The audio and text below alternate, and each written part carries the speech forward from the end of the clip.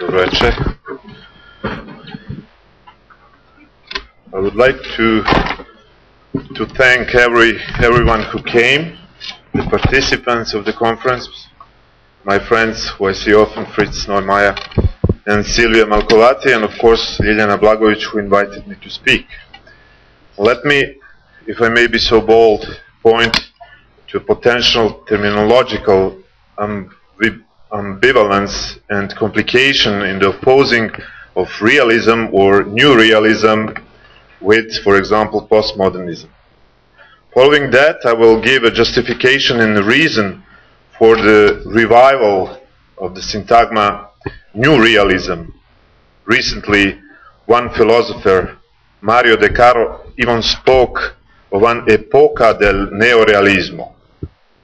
When I say that the emphasis on realism is brought back, I do not at all have in mind the very important thematization of one other philosopher, Hilary Putnam, such as metaphysical realism, internal and common sense realism, capital and lowercase r realism, etc. But rather I'm thinking of various manifestos and calls to realism made in this and the previous century. The reason this confrontation of realism, of new realism, and postmodernism could be entirely trivial is that the origin and use of these terms is not limited to a style or indeed to philosophy. In an interview 20 years ago, Putnam shows how difficult it is to differentiate continental French or postmodern philosophy and then attributes them to any individual philosopher. I do not think the same problem presents itself when Derrida or Foucault say that they have nothing to do with the postmodern, as when the architect, for example, Venturi, says so. The postmodern is first of all an architectural matter, which is the reason that on the ashes of postmodernism comes not a new realism, but just the opposite. For example, radical postmodernism. Radical postmodernism is a term coined by Charles Jencks and the theme of one of the latest issues of architectural design. In articles signed by Jencks, Colas, the FED, Collaborative and others, postmodernism is defined as an incomplete project, and two facts were given as essential. No architect or building is completely RPM, radical postmodernism.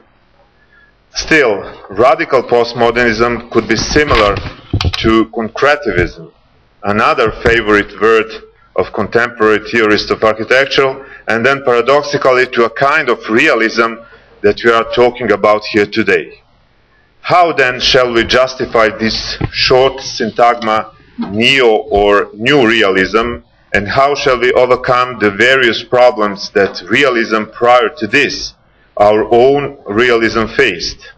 Is realism a tendency or a school? Does realism exist if and only if one realist recognizes another? What is the connection between old and new realism? How should the old be combined with the new? And is it the case that new realism is neither old wine in new bottle, nor wholly new? In light of this or some other kind of hesitation, which we will sooner or later resolve among us, new realism could be in permanent confrontation with a higher form of textualism, a hysteric or overbearing textualism, or with a combination of formalism and textualism. Let me specify that by textualism I do not at all mean the various bastardizations of the simplified sentence from Derrida about text, nor the conjoining of literature and philosophy which ought to remain opposed, nor the hysterical treatment of the text or document that should be immediately stopped. Since I have no true answer to whether new realism is in perpetual resistance or whether the real is exclusively that which is indestructible and returning, always returning in the end. For example, Lyotard uses the syntagma l'extrême réel, and Roland Barthes, if you will recall his famous text Reality Effect, talks about concrete reality. Concrete is always a weapon against meaning. That was the sentence, phrase of Roland Barthes. Concrete is always a weapon against meaning. Or whether the real is that which remains after everything else has completely burned down. It seems that now would be quite simple to bring up the program and first platform of 6 realists written 100 years ago, and their 1912 book, The New Realism. The article was published July 21, 1910 in the Journal of Philosophy. The book came out in 1912 in New York, authored by several philosophers, 6 philosophers. This program or manifesto could be quite useful to architects. So what is New Realism? The six philosophers insist on a few aspects. Although necessarily polemical in tone, New Realism must be a complete philosophy, or must at least show promise of completeness. The New Realism is not an accident, nor a tour de force, nor an isolated and curious speculative eruption. New Realism implies, it's a quotation, the separation of philosophical research from the study of the history of philosophy. And realism is a constructive philosophy and a rejection of all mystical philosophies. These last 2 characteristics, that realism is constructive and not deconstructive, not an easy task, given that Derrida often said that deconstruction is not negative but affirming, as well as that realism destroys all mysticism. These 2 aspects can be drawn from the subtitle of the New Realism, that manifesto, the New Realism, Cooperative Studies in Philosophy.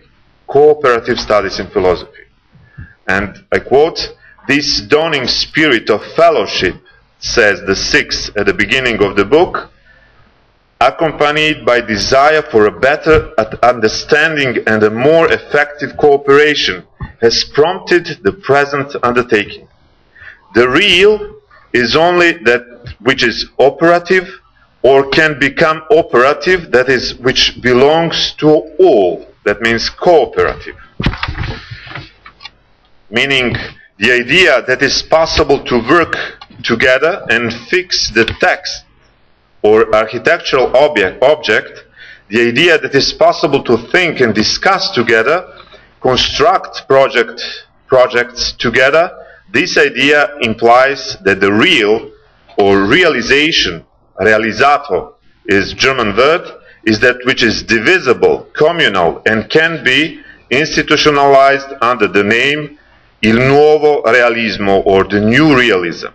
Mysticism, dreams, fantasies, as well as obtuseness or violence, don't forget that utopia is not mystic dreams or fantasy, cannot last, not withstand the constant probing and the process of institutionalization.